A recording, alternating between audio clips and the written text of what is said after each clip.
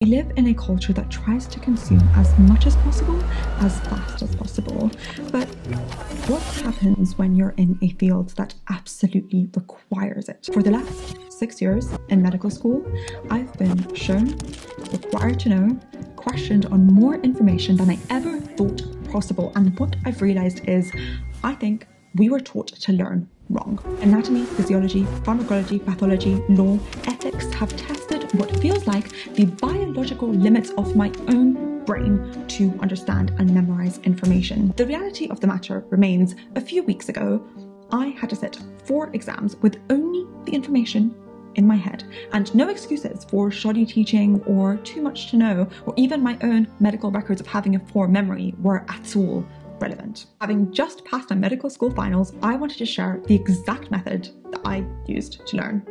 I have researched, tested, adjusted so many techniques for learning and memorizing, and for the past 2 years, all of my note-taking, revising, writing, studying has been done on this tiny little notebook that I took with me everywhere. I'm going to go through its 2 sides, how and why I structure it this way, what I write, and eventually how I got my brain to memorize everything I needed it to know.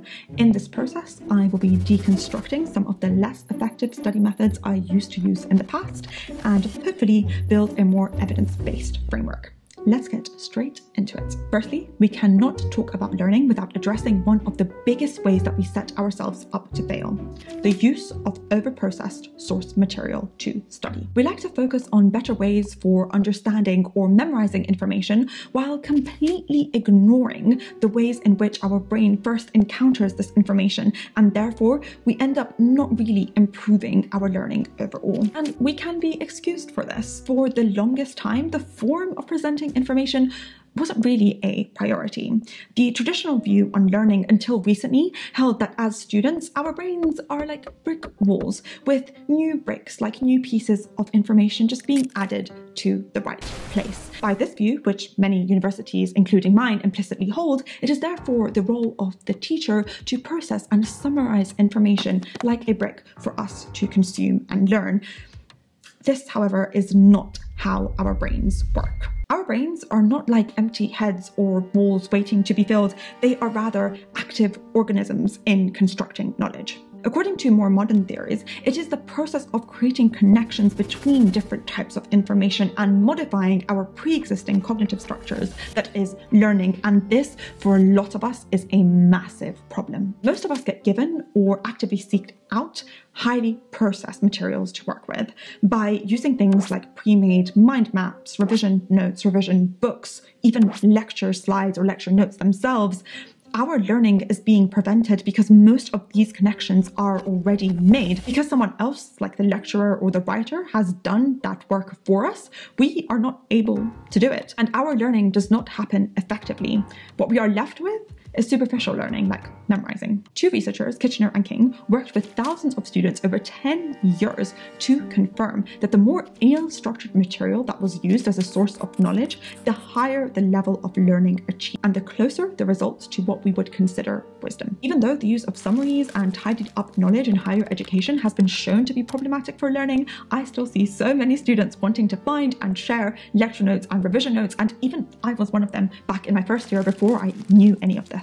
I find it more helpful to see learning as nothing more than the structuring of information, and that structuring is what I'm going to try and show today. When it comes to what actually goes in my notebook, I would actively seek out as ill-structured material as possible. This means going to sites like PubMed, which is a favorite of mine, using papers, studies, very detailed textbooks that explore a topic in a lot of detail and allow me to do the processing, which I'll explain in a second, while completely ignoring all revision notes, lecture notes, summaries, mind maps, anything like that.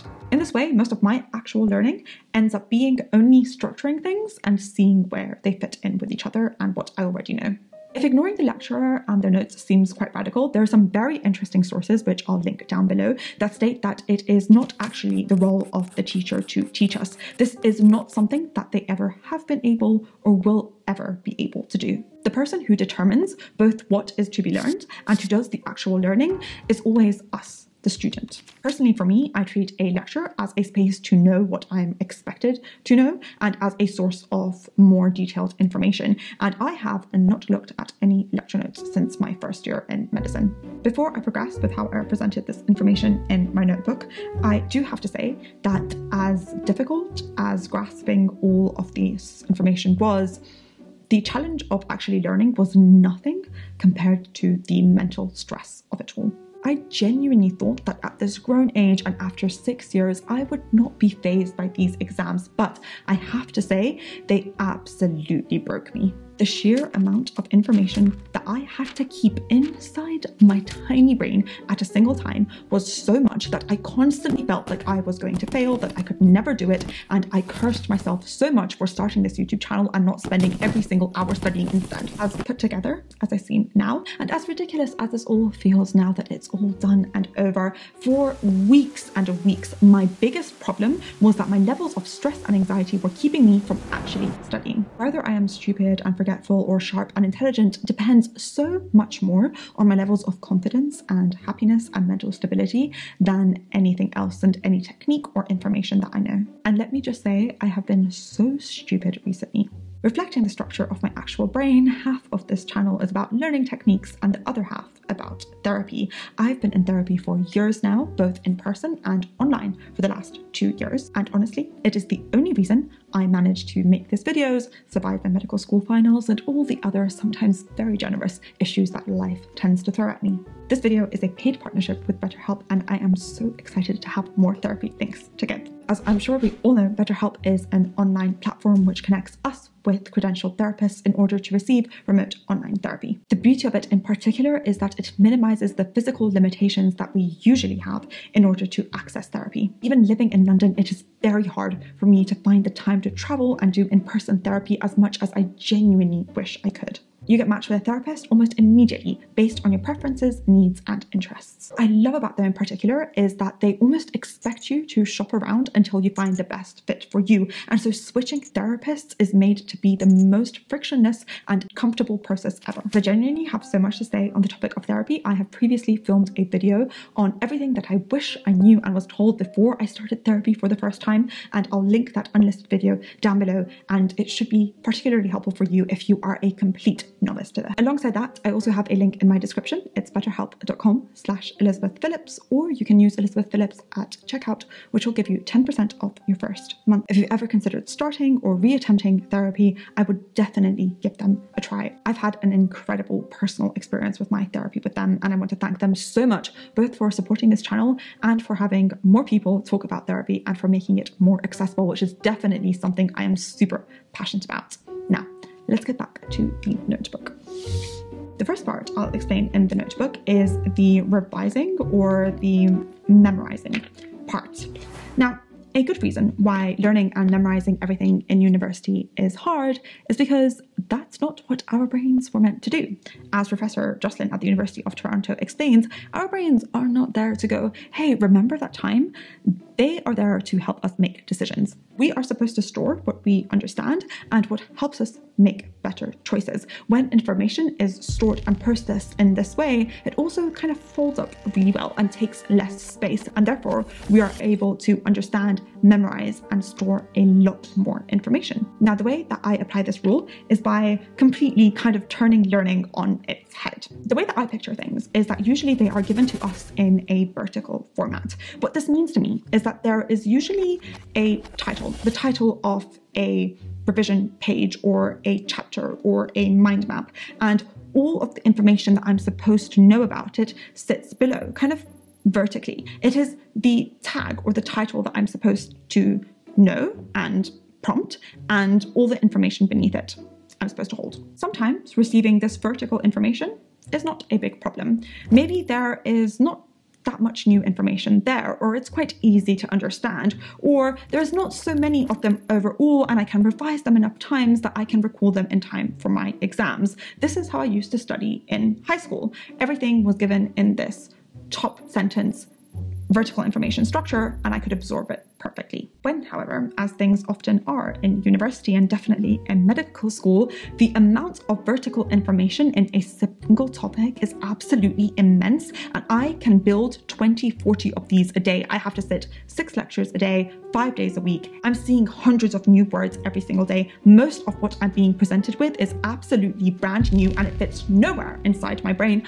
I'm screwed. I do just have to disclose that my memory is so poor. I must be the only medical student who does not know a single mnemonic. When people ask what has bled or stitches or bandages or whatever mnemonics, I have no clue. I genuinely do not know how people memorize those things. And so I had to depend on logic to learn. And honestly, it helps so much with understanding and memory. To highlight how I study not vertically, but horizontally, I will show how I studied eye conditions. To build a horizontal structure for the whole of ophthalmology or eye conditions for my notebook, I will try to use as ill-structured material as possible. My favorite is PubMed, where I can search each of the eye conditions and I will try to find a paper or a reference book which has as much detail as possible on just one of them. What I then do is I scan and I read this whole text and I take from it the parts that are relevant to my specific case, the things that I need to know as a doctor who needs to sit specific exams. I'll flesh out all of the details that I need to know. Sometimes I will remove or add information where necessary for the level of detail until I have a good concept of each of their conditions summarized quite well. What I'm left with is something very, very condensed and small, which I could have gotten within 2 seconds of Googling somewhere or just looking at any sort of lecture slides. But in that case, that would be useless information because all of the context for where all of these details came from would be missing. The very process of finding out what is relevant to me in the sea of information in PubMed is learning, because I am using the cognitive structures that are already in my head to compare with this new information and flesh out what I need to know. And therefore, I am making connections between random newness and what already exists. Because I am using what is already in my head, the cognitive structures I already have, to figure out what I need to know, this process is making actual connections between the known and the unknown, and therefore this is active learning. So even though the end result looks exactly the same, if not a million times worse than what my lecturer could have given me, the actual process of creating it is where my learning happened, and I did not skip this step. What I do next is take all of the eye conditions that I have processed in this way and list them in a horizontal, not a vertical manner. Instead of having a topic stuck in my brain as eye conditions and then all of this random information unconnected with each other being a huge vertical thing, which realistically I'm going to forget the details of, I now am going to connect them in unique ways that I will create.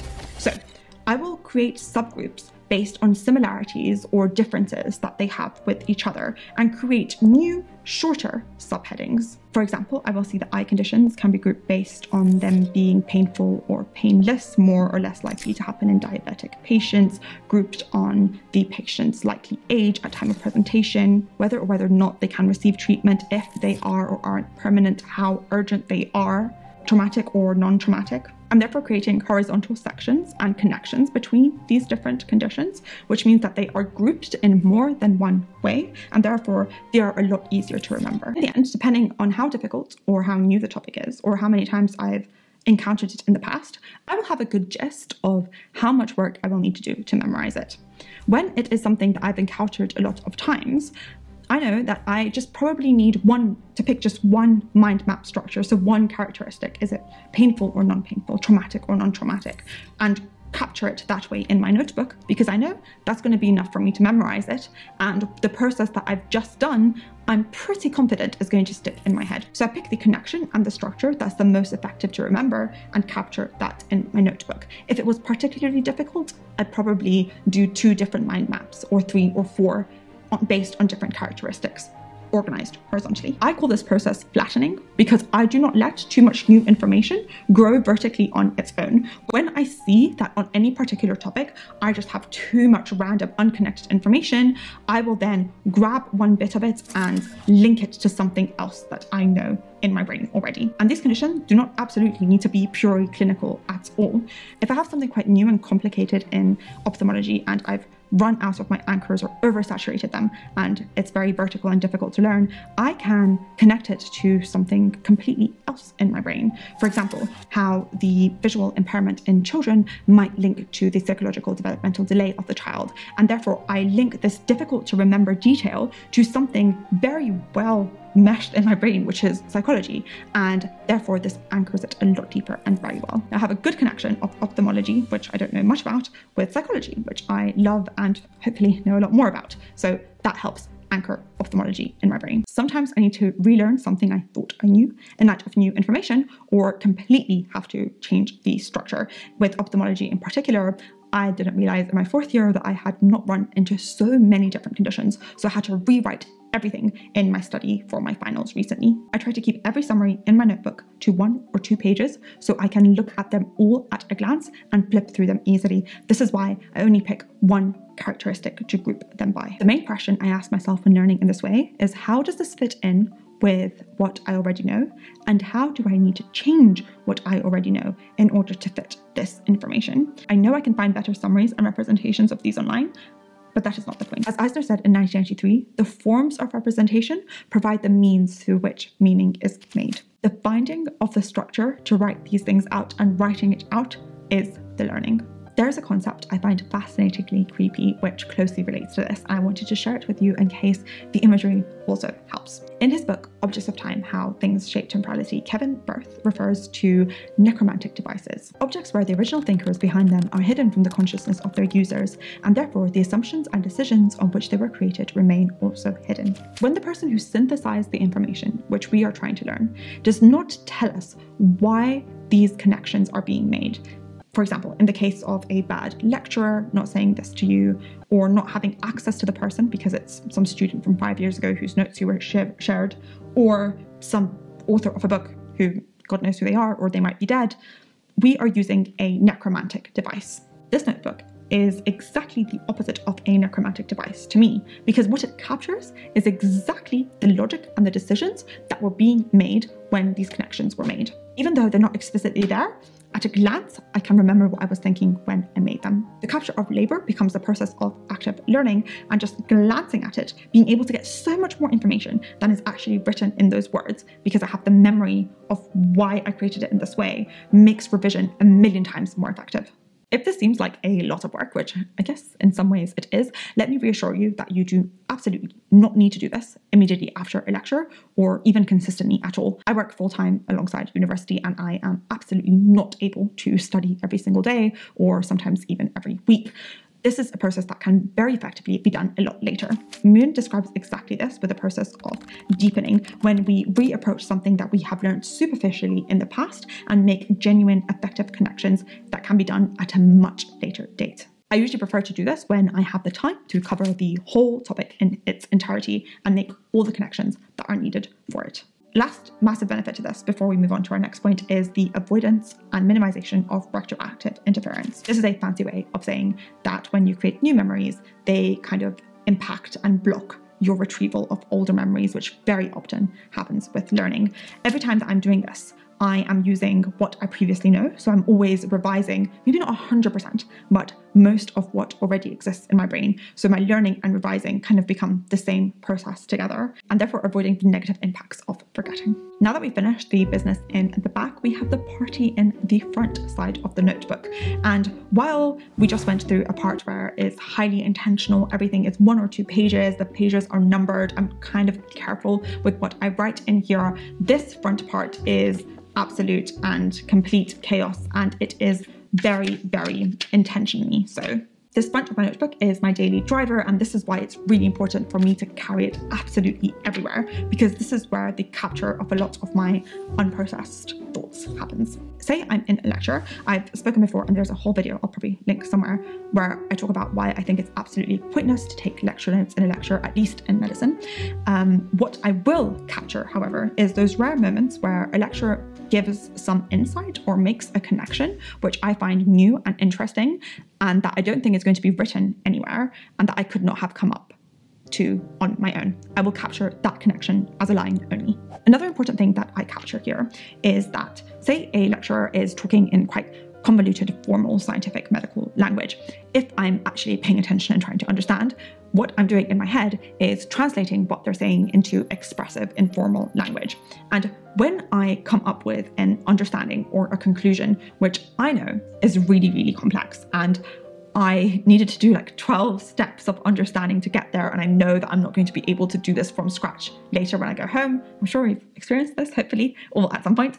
I will capture that understanding down, because that's kind of a nugget of insight that I won't be able to get. So I'll write down that common sense understanding in my notebook to use for the structuring of my summaries later. This language issue is actually a very big problem in our learning, and this is why I have a division between using quite expressive and informal language on the front bit of my notebook, and what we saw earlier is usually going to be much more formal scientific language. Parker and Adkinson in 1987 said that formal educational language can set up a barrier between us and the subject matter. They describe how we tend to think in informal, expressive language, yet we are asked to speak, or we hear others speak, and we're asked to write in very formal language. But when we are trying to understand something new, puzzling, troubling, or intriguing, our brain automatically switches to the informal language. It's almost like our brains are supposed to learn in that way, and yet we're kind of got this barrier that makes that learning just that bit harder. Because learning on this side is fully informal and expressive, this is where a lot of my understanding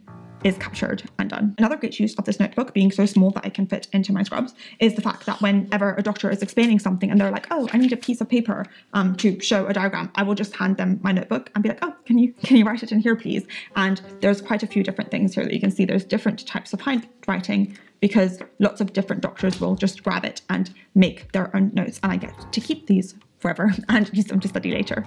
For medics specifically, having a scrub size notebook is so helpful, because when I am talking to a patient with a very complex history, I will get the permission, and because this is so little, I can just balance it on my knee and look into their eyes, and I will kind of take notes of what they are saying, and therefore I can structure my thinking a lot better. And there was this one patient where I went through 1, 2, 3, 4, 5, 6, 7, 8, 9 differentials, and having to ask questions for each of them, and I couldn't figure out what was wrong. But it was a lot more helpful then to kind of make sure that I have been very thorough and taken as much information as I can before I embarrassingly present to my consultant, who will tell me eventually what is wrong with that patient. But it's really, really helpful to have this with me there, because it helps writing so much. And also I get to keep the set of notes alongside the notes from my consultant in order to make sure that I'm getting better at my clinical investigations.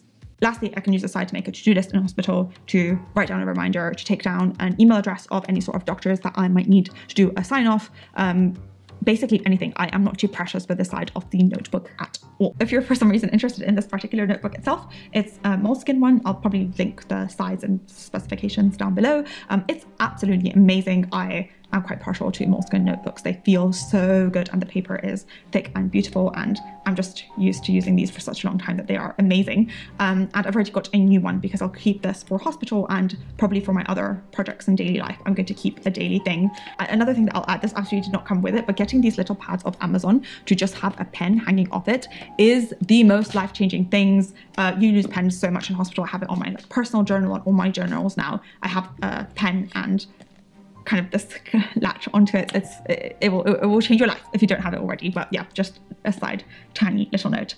Oh, and lastly, a little disclaimer I did want to make was that this is very much for scientific subjects where taking notes for lectures is not that important. I'm pretty sure in humanities it might be a slightly different situation, where all the information is just not, on studies and published on the internet and papers that anyone can access, and you might need to kind of get the details of what the actual lecturer is saying. So this is more of the medical science bit, I think, hopefully. So I hope this understanding and learning side of things video was helpful. If you are interested in memorization in particular, I have a video that is the equivalent and relates very close to this that I will link down below. If you made it so far, thank you so much for spending this time with me. I hope you have a wonderful rest of your day. Be kind to yourself and others, and do not believe everything you think. Thanks. Bye.